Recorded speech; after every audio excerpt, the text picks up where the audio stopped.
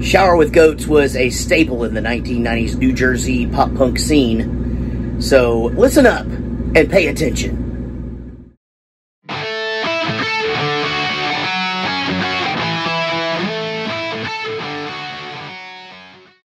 A little over 10 years ago, we headed to Gainesville, Florida to Crescendo Studios, which was then owned by Addison Burns from Quit and Darren Newfer, who used to be in Less Than Jake, with the goal of recording what was supposed to be the Reflection album.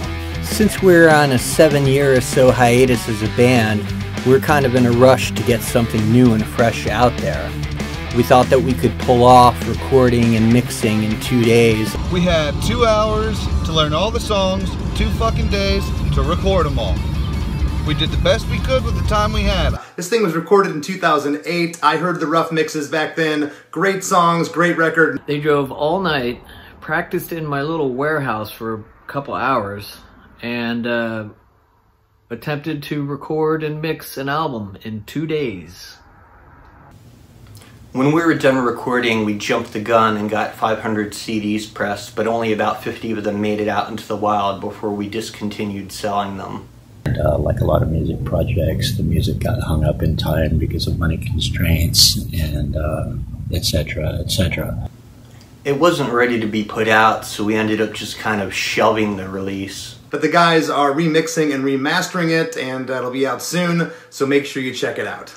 When we got the master session files recently, we contacted Eric Victor from Creep Records and Studios in Philadelphia, PA. And he took on the task of taking a 11-year-old recording and utilizing modern technology into making it an album that we could be proud of. The album that it was supposed to be. It's melodic, it's catchy, and Shower with Goats are pretty awesome dudes. Check them out. It's going to be fun, it's going to be great, and definitely worth listening. So go and support them right now. 100% of the profits will go to charity. That's reason enough to give it a listen, and I can back that. The band will be donating all the profit from this release to several organizations that support the Black Lives Matter movement. Need I say more? So check out that new record.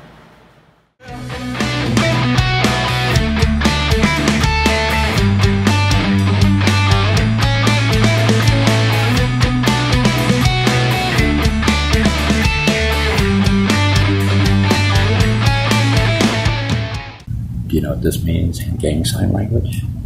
It means, yo, I gotta poop. Also, I'm naked.